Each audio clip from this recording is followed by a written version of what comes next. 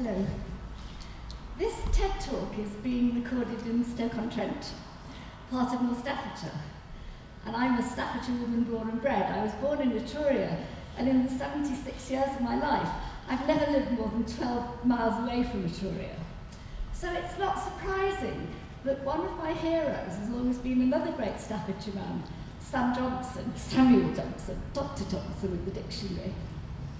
But one thing he said has always miffed me a bit, both as a woman and as a Quaker. When told by a friend who'd attended a Quaker meeting that he'd heard a woman preach, Sam said, "It's not that it's done well, a woman preaching, it's rather that it's done at all." Sometimes when I do this, when I stand up to talk about dementia, I feel a bit like that. I wonder if I'm the woman, or the woman preaching, the dog standing on the hind leg, the monkey on the top of the barrel organ, so that people can look at me and say, "Wow, look at her. She's got Alzheimer's disease, but she can still talk. She can still join sentences together. Isn't she amazing?" Rather like people used to go to Bedlam to peer at the lunatics. Or is it that we who have dementia are the best people to talk about what it's like, to use our experience of what's living with dementia and being a carer, as I have been on 2 occasions, using that experience to shape policy, to inform strategy, to make a difference to this dreadful illness that so many people will get. Society is beginning to accept that people with physical disabilities still have an awful lot to contribute. Look at the Invictus Game in the Paralympics, at actors in the media, at academia, look at Stephen Hawking. It's not like that with dementia. For many people, the diagnosis is still seen as the end of useful life. But as the song says, it ain't necessarily so. In the UK at the moment, there are about 800,000 people living with dementia. And it's expected that by the end of this decade, that will have gone up to 1 million. There was recent hope that at last they found a drug that would make a real difference. But the minute they moved from the test tube to working with mammals, it doesn't work. So we've gone back, we've had to go back to the only hope being the drugs which have existed for at least 10 years, which held the symptoms back a little bit, giving us a bit of remission. To get the best out of these drugs, people need early diagnosis. But there's a huge problem with early diagnosis. The first is that people are afraid of it. And the second is that some medical opinion still says that it's better not to have the diagnosis because there's nothing you can do. Now, I'm a Stokey woman. My roots are in Ireland, and one of my guilty pleasures is Mrs. Brown's Boys. Those of you who watch it will know that Mrs. Brown had elocution lessons, and the result of her elocution lessons was that she learned to say, "That's nice," instead of something that ends with "off."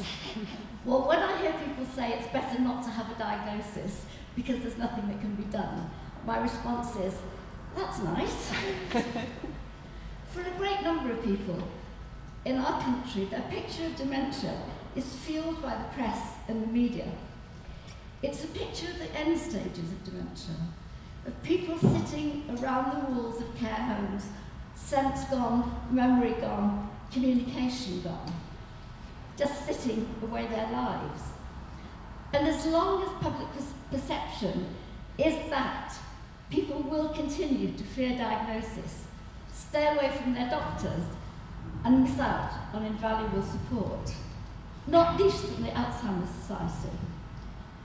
The old name for dementia, the way I was first told about it by a friend of my grandmother's, is senile decay. And somehow that awful word is burned into our psyche.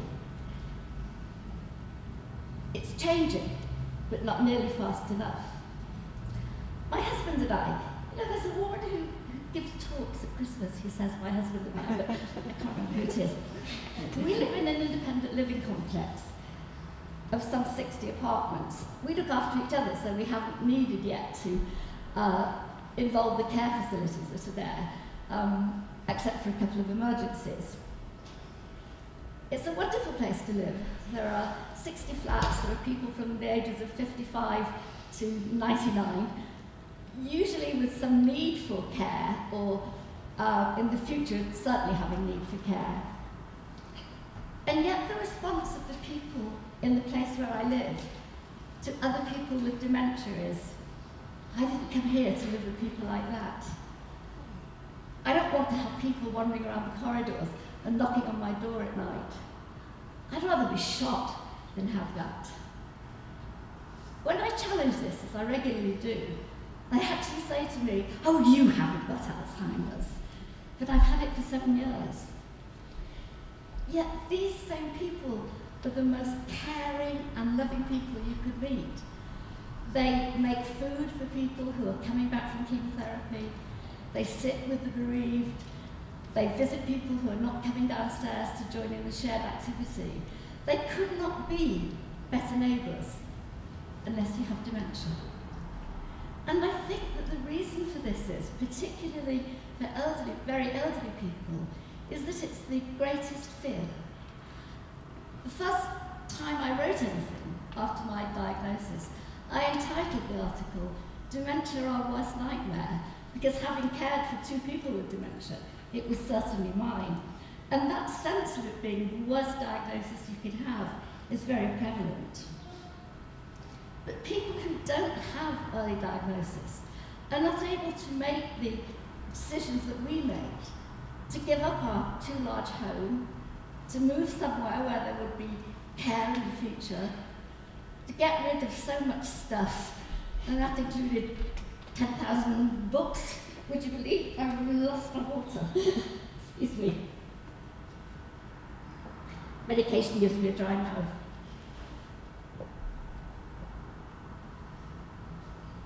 I was able to make a lasting power of attorney, to set up an advance wishes directive, so that my family know exactly what sort of care I do and don't want when I'm no longer able to say it for myself. But more importantly, I've been able to talk to my husband, my children, my grandchildren about all the things that really matter. I've been able to build up a bank of memories against the time when they'll need happy memories. My grandson, who's a passionate political enthusiast, is always my companion when I go to the Houses of Parliament to talk to politicians. And afterwards we go and eat pizza and talk and say rude things about the politicians from the party we don't support who might have been there. It's part of me and my nan, just as a very meaningful and emotional visit to Auschwitz was, and on a completely different level, a visit to the London Palladium where Sheila Hancock enabled us to go backstage and Tim could actually stand on the stage of the Palladium. And it's the same with my other 9 grandchildren. We are building up this bank of memories. The poet Anne Riddler, writing of her husband getting ready to leave for war, used these words. Now we must use as plants would our tubers stored in better season, our honey in heaven. I'm not going into battle, but I am facing an enemy that will take me away from my friends and family as truly as war would, and take me away from them long before I'm dead. But I hope there'll be many more tubers formed in happier season for them to feed on when that time comes. It will come. I'm not, and I never have been, in denial. At the moment, I've retained many competencies. For example, though I'm 76, I still work as a counsellor and as a supervisor for other counsellors. And their feedback is that my work is as good as it's ever been. But I've almost completely lost any sense of numbers. When I'm ordering online groceries, we never quite know what size or how many we'll get when the order comes. Getting morning is a sort of lottery, because sometimes tights and trousers are something that I just can't work out how to put on. Yet I frequently reread Joyce. I could do you a fair paper on Kafka. Shakespeare in production or on the page is my greatest passion. And I don't know if I dare say this at Stoke, but I will. Manchester United. Whoa. I haven't got long enough to talk about Manchester United. The diseased brain is truly a very complex thing. In the last 6 months, when staying away from home, I'm frequently totally mystified about what will be on the other side of the door of my bedroom when I go out of it. A few weekends ago, while teaching at a Quaker college, I went for a brief rest after lunch. And my feeling was, when I woke up, that if I went through the door, I would step into a kind of nothingness. I wasn't afraid of it, but I just didn't want to do it. So I stayed in my room. I got the means of making tea and coffee and hot chocolate. I got my Kindle, I got a loo, I got a bath. I wasn't a bit afraid, but approaching that door was more than I could do. So I missed a plenary, I missed a workshop, I missed my dinner. And then my iPad pinged, and it was a Facebook post from someone who was at the conference commenting on one of the workshops, and suddenly, like the mechanism of a lock going into place, I knew where I was. And I went downstairs and I had some cheese and biscuits and some coffee instead of dinner. And my friends at the Quaker College started to talk about what they could do to stop it happening again. Having in my welcome pack in the future a picture of the place where I was and writing a note of where I was to put at my bedside. I could have a buddy who would come, always know where I should be, and make sure that I was there. Many of those people at Woodbrook have done the Dementia Friends programme that the Alzheimer Society runs. And it makes such a difference to those of us who have dementia to be with people who've done that course and who understand it. But I'm one of the lucky ones, I think. I sometimes think that I've got 3 families. I've got my own large and dearly loved family, and I include a lot of my friends in that because they're as dear to me as any family, who together with my husband totally accept my dementia, support me in every way they can. My faith community, as I say, I'm a Quaker, love and support me and give me both national and local work to do because they still trust me to do it. And my third family is the Alzheimer Society, who have helped me with information about the future, about the present, given me a file full of tips to manage my dementia, given me work to do that I really can commit myself to, and work that I feel so passionately about. But they're not a distant corporate body. They're a group of friends who give me a big hug whenever I go to the headquarters, who send me cheeky emails every time Manchester United lose, who travel across London from Tower Hamlets to Euston because I've left my bag there again and my ticket and my purse are still there. That's Alzheimer's. A few weeks ago, I was attending a committee of a group I belong to about disability equality. And there was someone there who was deaf, and she demonstrated to us the signing for mainstream. And it's this.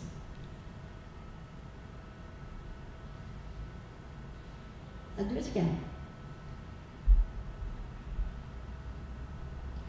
In order for people with dementia to live in the mainstream, we need that support. But it's not like that for everyone. Thousands of people are living with dementia who've never found their way to any services. And therefore, that figure of 800,000 plus is probably wildly underestimated. In the place where we live, there are at least 2 people who clearly have the symptoms of dementia, but they're too afraid, completely in denial, cause their partners a great deal of worry and trouble because they're not willing to go and get help because they're so afraid of the stigma. It's seems very fitting to me that this talk is given at a sixth form college, because the future, the way of getting rid of the stigma, is with young people. The Alzheimer Society at the moment are in partnership with more people, the Scout movement.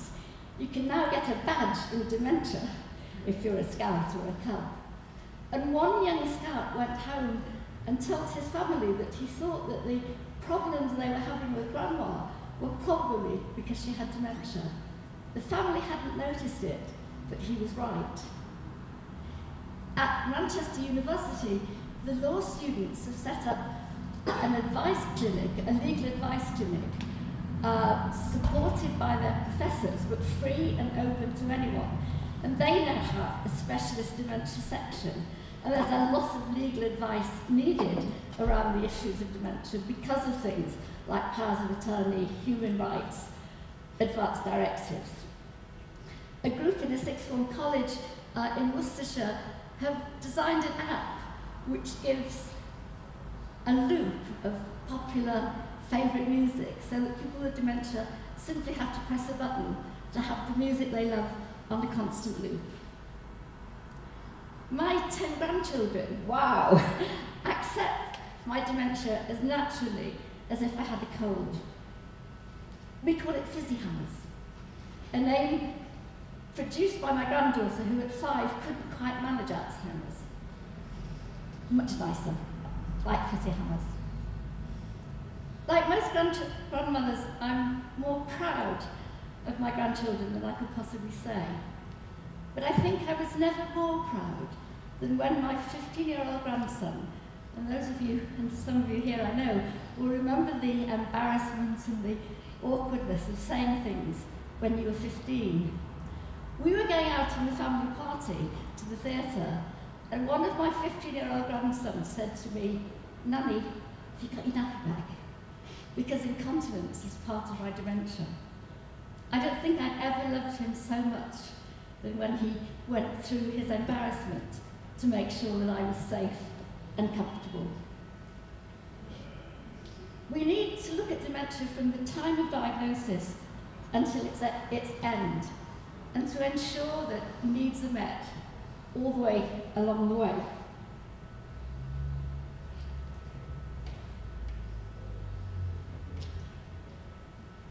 Two and a half years ago, I went to the Houses of Parliament to lobby MPs just before the election.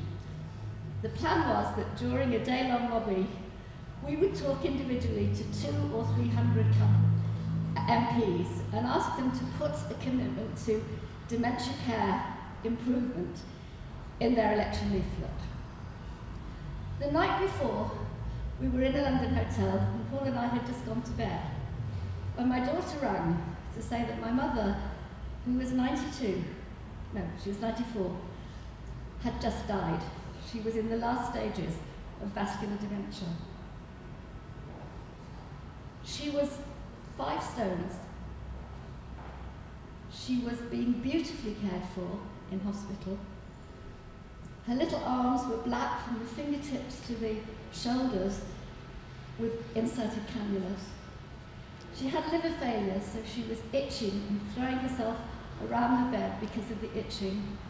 And so the nurses had to put mattresses to cocoon her so she didn't hurt herself. She couldn't swallow, that mechanism had gone. Yet every day, the nurses came to us very embarrassed, or the bed managers came to us and said, "Here's a list of care homes you need to move her to one because she's bed blocking." Do you know how long she was in hospital? 10 days. Can you imagine that happening to anyone dying with any other illness? It's not good enough. There's still so much work to be done. Much as I wanted to that night, I didn't go home. I stayed to do the lobby. My mum was really proud of me as a campaigner. She used to say, if you're in a fight, our Sheila's the best person to have on her side. And I felt that the best way I could honour her memory was to go to Parliament and to talk about dementia and what it's actually like to live with this as the person who has the illness or as the carers for whom it's, frankly, even more difficult.